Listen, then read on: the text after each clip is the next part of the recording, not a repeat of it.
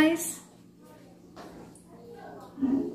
Hi everyone! Another vlog for today. Today we are going to make very easy merienda na pwede nyo gawin habang tayo ay nasa quarantine. So all we need is the glutinous rice. Since ako lang naman ang kakain, so I will be using 1 cup of glutinous rice. So I will be using this.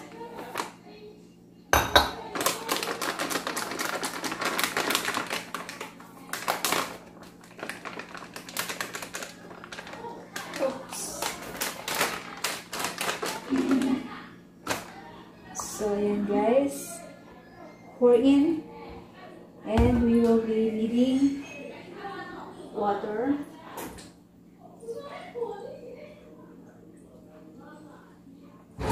So yung water guys, we're going I use 1 cup muna, and then magdadagdag na lang tayo pagka nagkulang. Hindi ko muna siya nilagay, I don't put everything in. Baka maging watery yung ating gagawing mixture. So by the way, we are going to make pilipit, or sa Bicol is biniribid. Ayan. Make sure guys na malinis ang inyong mga kamay. Ay! So now I'm going to add a little bit.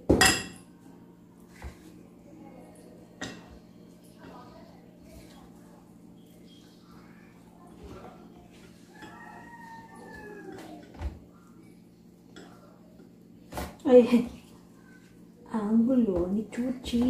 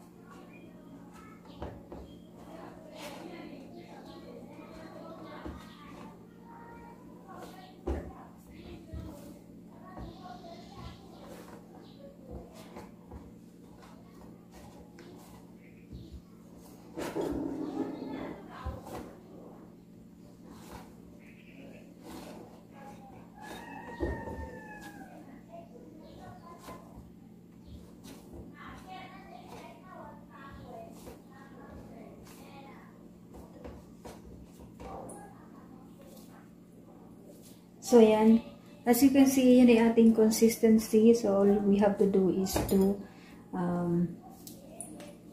make a hot dog size. So we need make sure yung chopping board nyo or yung board nyo is malinis guys, ha.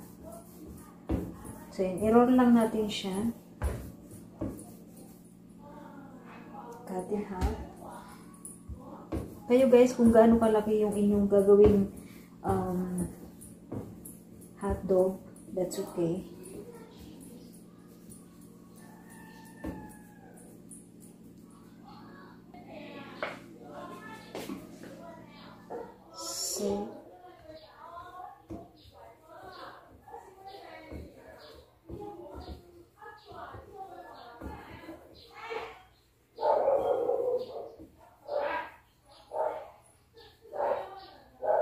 So I think that's enough. So all you have to do is to twist it. Ayan. Twist nyo lang.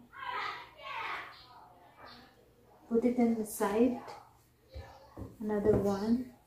Depende guys kung gaano kalaki yung gagawin nyo. Aking ganun na kalaki. So okay na yung ganun kalaki.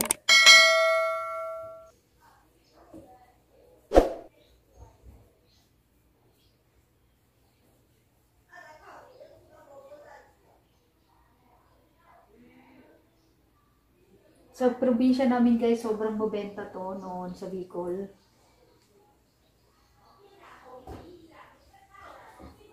And kahit sa Pilipinas, sa Makati, sa Manila guys, nung nakatira na ako sa Manila, my mother always make this one at tinitinda namin to sa opisina.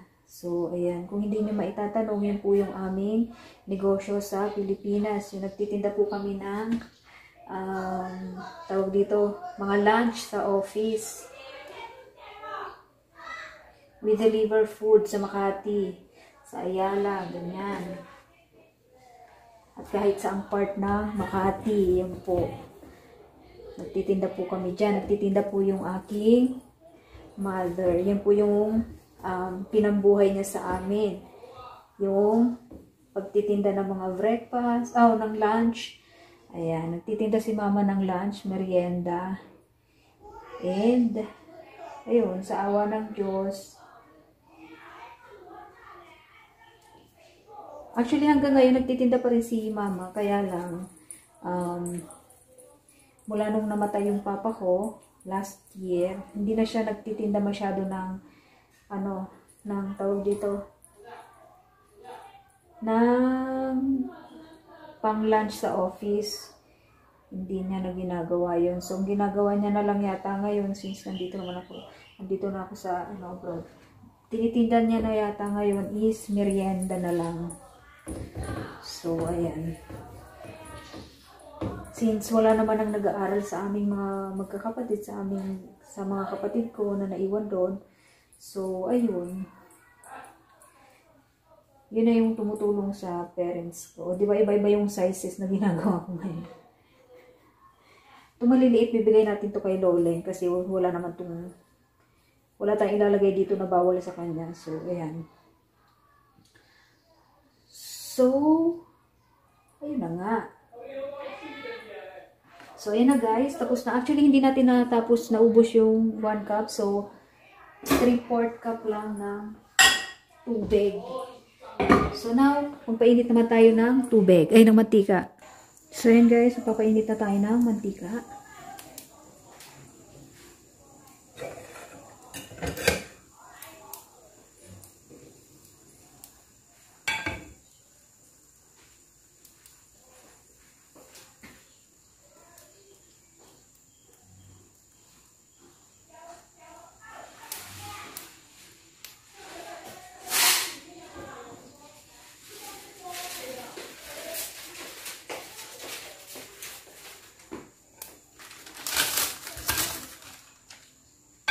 So now, lagay na natin yung ating pinilipit o biniribid sa amin sa Bicol.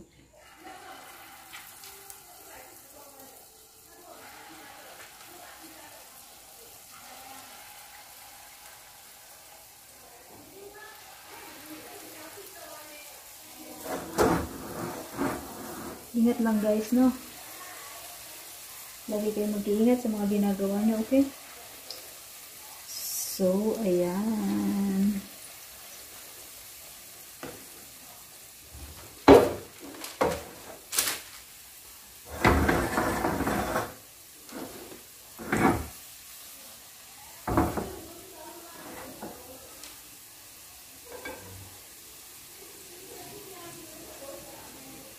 Prito lang natin siya ng bahagya, no?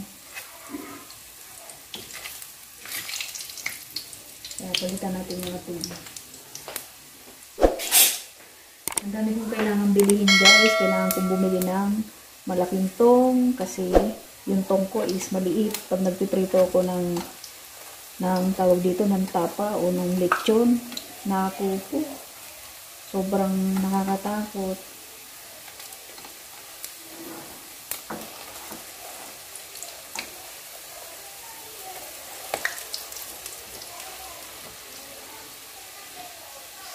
So, ayan. Ngayon, tanggalin naman natin siya. At mag-caramelize naman tayo ng ating sugar. Yeah.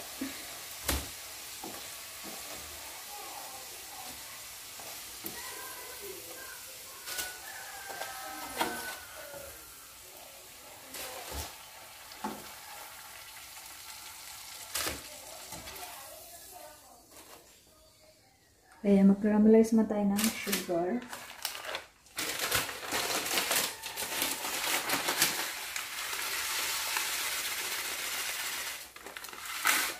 So, yung sugar guys, depende na yan sa inyo. I think this one is 2 tablespoons. So, yan, i-caramelize lang natin siya.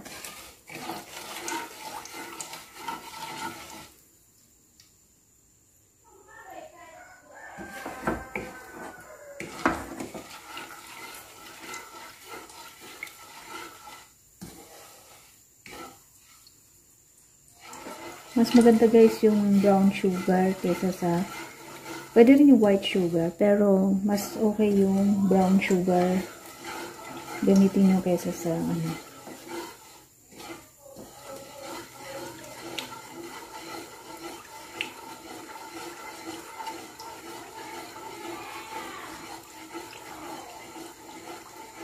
So yan, medyo okay na siya. Ngayon nilagay naman natin yung ating pinilipit.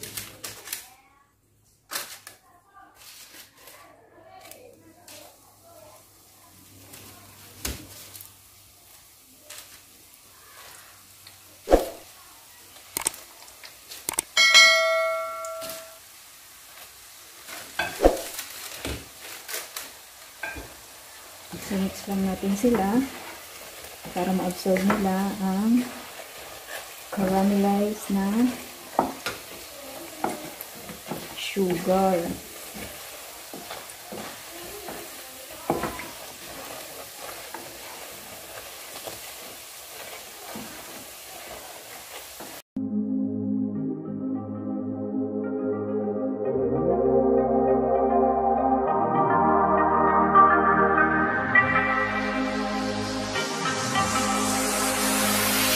Fall asleep at the wheel. We've got a million miles ahead of us. Miles ahead of us. All that we need is a rude awakening to know we're good enough. Ngayon naman, hanguin na natin sila, no?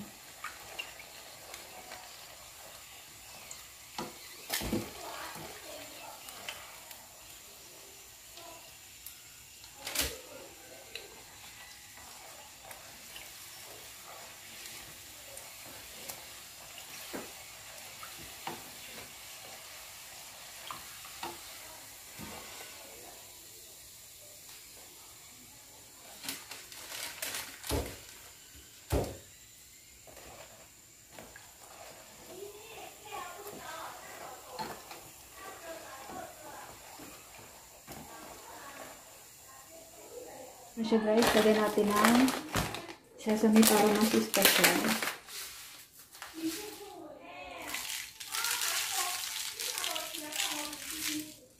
Sesame guys, choice nyo lang yan kung gusto nyo na may sesame seed or wala.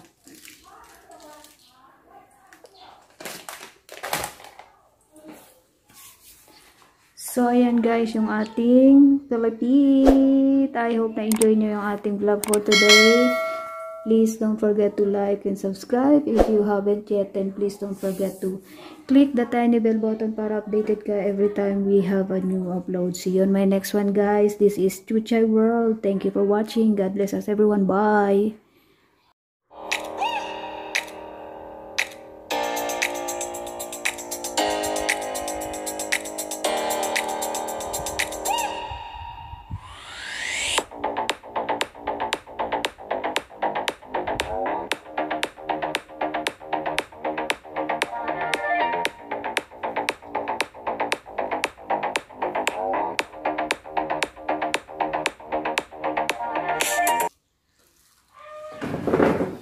So, yun guys, tinitikman niya na yan. Yan. Hatsuma!